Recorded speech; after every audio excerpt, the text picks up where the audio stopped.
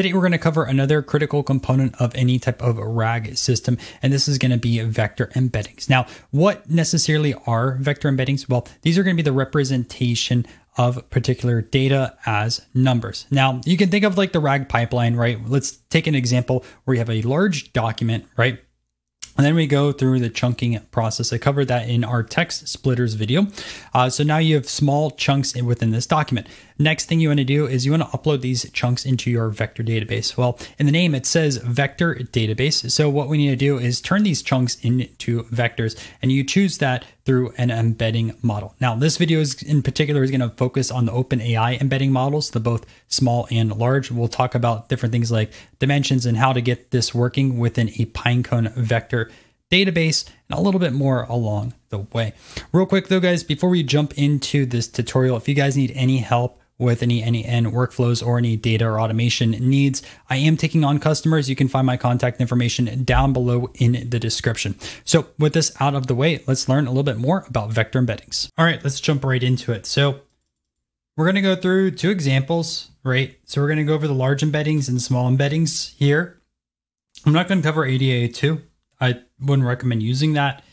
And yeah, so first, like what are embeddings? So use embedding models when you want to change data into vectors. So essentially chunk the document, right? With text splitters covered that, and then we embed each of these chunks. So just to give you guys some examples, what we have over here is two different artists, Billy Strings and Eddie Vedder. And you can see that their embeddings are actually quite close together. You can see this one example over here, 1888 old Judge cards, 1889 n43 Allen and Ginter cards, right? These are both cards. They have very similar embeddings. And then you have 100K Ultra for running, and this is just nowhere. What happens when you embed data is things that are closely related, they're going to have very close numerical representations. For example, the two artists, Billy Strings and Eddie Vedder, the two cards, Old Judge and 43, and then the running 100K Ultra, it's just out of nowhere, right? Because there's nothing similar to it on this side of things. And you can see also like the two artists, different embeddings than the cards as well, because these are not similar to these over here. So that's like a very simplistic way of just showing how embeddings look like. You'll see this over here as we run some data. Another thing to mention is when you query as well as you embed, you need to use the same exact model. So just to show you this over here, right? When we load up data into our vector store over here, which we'll do through a form submission, stuff like that, we have our embeddings model over here. And by default right now, I have this as text embedding 3 large. Then we go over here to this AI agent, right? And we're going to query this AI agent. And again, this is super simplistic RAG, right? We're going to build out way more complicated systems here in this playlist and videos on the channel, but we got to start basic first. You go over here to this Pinecone vector store, and you want to make sure these are the same. So you can see text embedding 3 large. We go over here, text embedding 3 large. So make sure if you're using the same vector store, right? Same exact model across the board for those embeddings, right? Because we're going to embed our specific query into this AI agent, and we're embedding our data that we're going to store in this vector store. So these have to be the same. Sometimes you'll see like some templates here in n8n that people do like this. Like, let me just show you this for a second.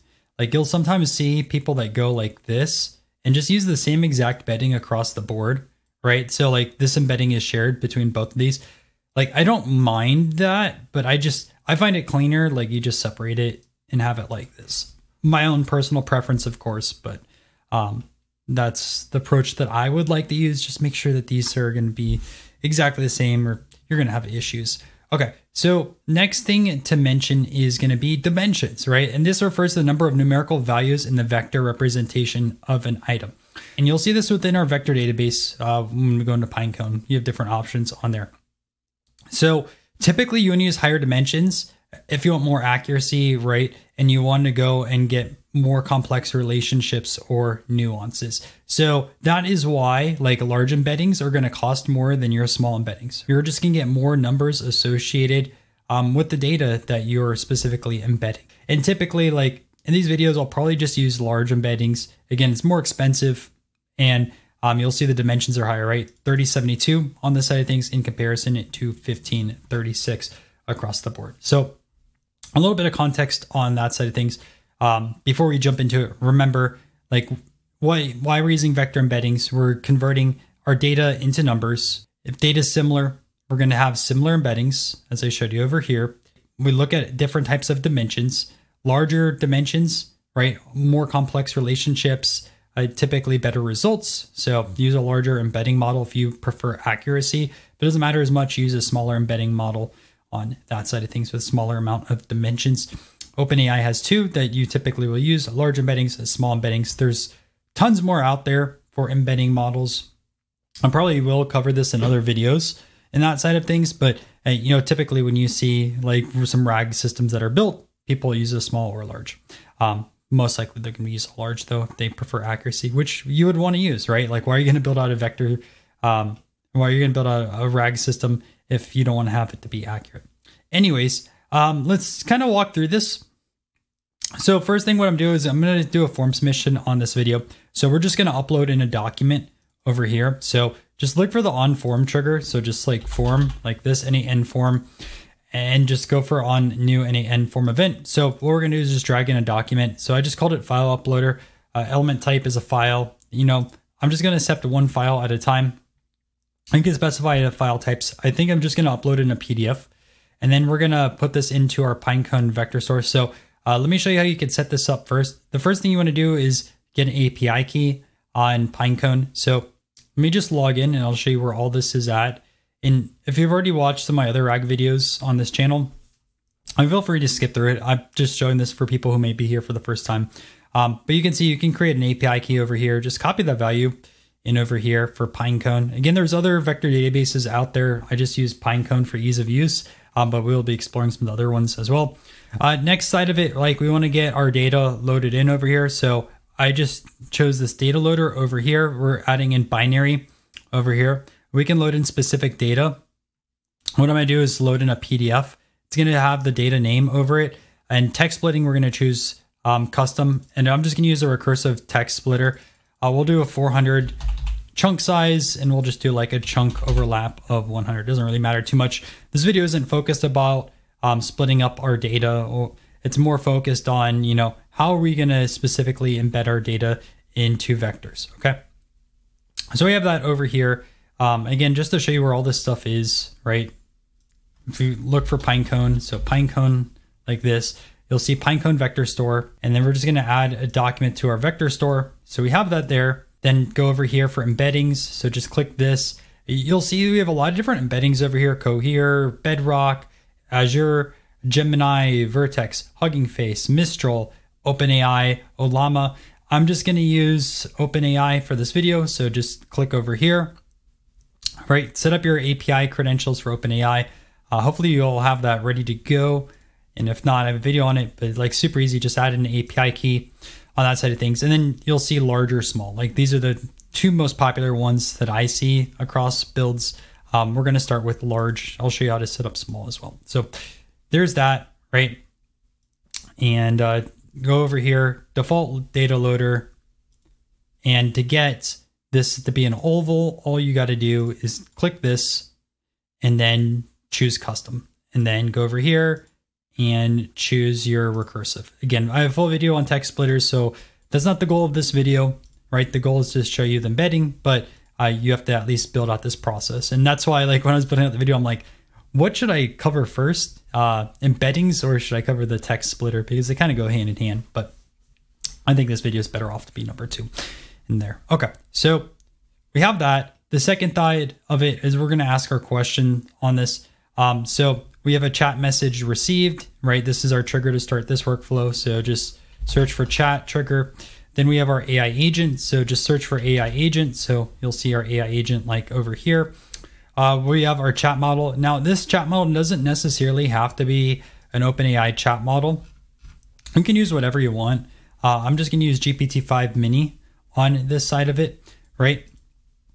And typically, like if you want higher accuracy, use a more expensive model on that side of things. There's a lot of tips and tricks we'll be going over in the series, but I'd recommend that. Probably wouldn't use GPT-5 mini and my full RAG build, but we'll see. Next, what we have is our vector store again. So this time we actually add that as a tool to our AI agent. So just go over to tool, search for Pinecone, right? And you can see it says Pinecone vector store. So we have this over here as a tool. All right, you can just put whatever you want over here. Work with this for RAG data. Obviously, this is the best approach on that side of things for the description, right? And you can see explain to LM what this tool does. A good specific description allows LM to produce results more often. So like I would not put this into production on that side of it, but we're just, again, focusing more on the embedding side of it. And this shows you like how many chunks we're going to bring back, right? So I just kept this as 4 over here. We can include our metadata or not, which metadata is probably going to be the next video in this playlist. And then you choose your Pinecone index, which I'll be showing you how to set this up shortly. All right, so what we're going to do is for our first example, and by the way, again, embedding model, we're going to go over here and we're going to use large for our first example. So let me just go over here and create this with you guys. What we're going to do is go over here to database and we're going to create an index. So what I'm going to call this over here is rush large. So what we're going to do, and this is just based off the band, they just announced their reunion, so I felt like theming the video off of that.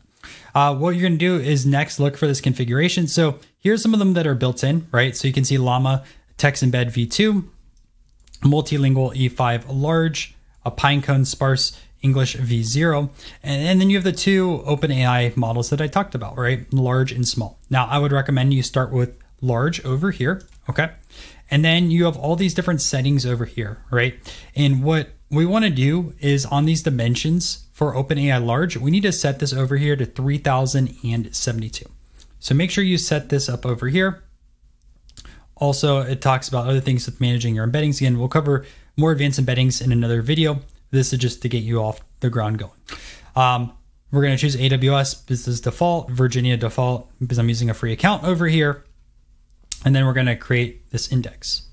Again, super important that we chose large, right? Super important we got these dimensions as 3072. Because if we don't have these correct, we're going to have issues. So now what we can do is go over here, go to the Pinecone vector store. And what we're going to do is choose rush. So rush large over here on that side of it. And let's go through the process of just uploading this document. All right, so what we're going to do is execute this workflow now. I'm going to choose our file. So rush per minute waves, and form has been submitted. So click out that, and it's going over here, go to our Pinecone vector store. One other thing to mention, I did rename this. So I just called this field name data, just so this binary file is called data. So that way we have this over here. So that way you guys don't have an error, right? So again, we're looking PDF, we're looking for data on there. And yeah, it brought in 10 specific items over here, just based off of our text splitter, which was a 400 chunk size. So you can see each of these over here, right? We're going to get some chunk overlap across the board, but these are our chunks that are split apart. So we have 10 of these in total. And, you know, let's see what goes on this other side. So what we have over here are these responses, right? So let me close these out for you guys. And you can see response 0, 1, 2, 3, 4, 5, 6, 7, 8, 9. And, you know, we have the values associated with them. Like, look at all these values across the board. Right? Again, there's other ways we can take a look at this data. This actually might crash because there's so much in that table. Let's see on the JSON side. So you can see the response, and we have all of these numerical representations over there. I'm going to go in our Pinecone vector store, right? It's just going to give us the chunks on that side of things, a little bit more information across the board. So really you got to jump into this embeddings to see these numbers if you really care about those. But that's that over there. And just to show you also that this is getting populated over here in Pinecone. If I rerun this, I almost said rerush this, right? You can see we're getting our information over here, and we have our text going across the board over here. The PDF title, right, which is rush per minute waves, and a little bit more information over there, right? So all this data is being stored now in our vector database, which is really awesome. So that is essentially large. What I want to just show you really quick is how you could set up small as well. So small embeddings, again, it's gonna be lower cost. You're gonna use 1536 dimensions. So let's jump through that really fast. So now what we should do is create our index for rush small. So I'm just going to go over create index. We're going to just say rush small like this. what I'm going to do is just go over here and choose the small model. And again, make sure your dimensions are going to be 1536 on that side of things. We're going to keep AWS, we're going to keep Virginia. All this is going to be default. And I'm going to click over here and say create index. And now we have Rush small over here. And again, if we want to just repurpose this for small, all we're going to do is change our embedding model over here. So instead of large, we're just going to go over here into small, right? And default loader, we're good. We don't have to change anything else over here. Recursive, we're good as well. And then over here, right, just make sure you choose Rush small like that. And then let's just run this again. So I'm going to click execute step, choose file, permanent waves, click submit. And it's going to go over here. It's going to embed and it's going to go over recursive text splitter. We're going to have our 10 items again. And then you have all the responses over here across the board, right? And you'll see we go all the way down over here. Oops, let's see where we're at. Let's go to response 0.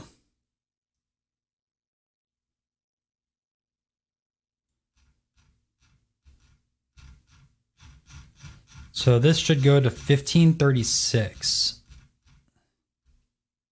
You can see, sorry, it should go to 1535. And you can see that right over here, 1535 across the board. So, and that's the first part of it. And the second part of it is, our embeddings over here if we ask a question. So I'm just going to keep this initially for large because we'll just look at this over here. And yeah, so what we have is our chat trigger. We have this mini, and then we have our embeddings, right? Large. And again, just make sure we're looking at large. So let's large over there. And let's actually ask a question based around the document. All right, so I put over here, in spirit of the radio, how should you begin the day? Give a 2-word answer, and then it gives me a friendly voice, which is correct, right? If you think of the lyrics, begin the day with a friendly voice. Again, super, super basic example. And all I did over here as well on this AI agent, again, I wouldn't do this for production, but just for this video, your helpful assistant that uses the Pinecone tool to answer all questions, do not use anything else, right? I'd probably write that system message a little bit better. And then also just show you to these embeddings, right? These are large. So we're going to have quite a bit of numbers over here. And you can see we're way past that 1535, right? You can see all the way over here, we have 3071. Again, we start at 0 on that side of things, right? And this is a very, very short message that I'm getting sent over here to search. And then you can see it goes to the Pinecone vector store. We put a limit of 4. So you see we get 4 responses, 0, 1, 2, 3. Begin with the friendly voice over here on that side of things. And I went to our chat model twice over there. So guys, that is essentially it for embeddings. Again, just broad overview. Embeddings change your data into vectors, right? When you use an embedding model. So you can see for this example, we had Billy strings and we have these numbers associated with it. You need to use the same exact model for embedding and querying. So if I change this up and use the small embedding model or small vector store, I need to make sure I use small over here. If I use large, I use large, right? So make sure these are 1-to-1, otherwise you're gonna have errors. Make sure your dimensions line up. If you're using OpenAI large embeddings, use 3072 dimensions. If you're using small embeddings, use 1536, right? I wouldn't recommend using ADA02. And remember, higher is going to be more complicated relationships. You'll tend to get better results across the board, but it is a little bit more expensive. And that is it across the board. Anyways, hope you guys enjoyed this video, another RAG video as well. And there's probably going to be well over like 5 to 10 videos just talking about RAG, if not more. So hope you guys have enjoyed this. If you learned something new, make sure to subscribe to the channel. Let me know if you want me to cover anything else, and I will catch you guys in another video.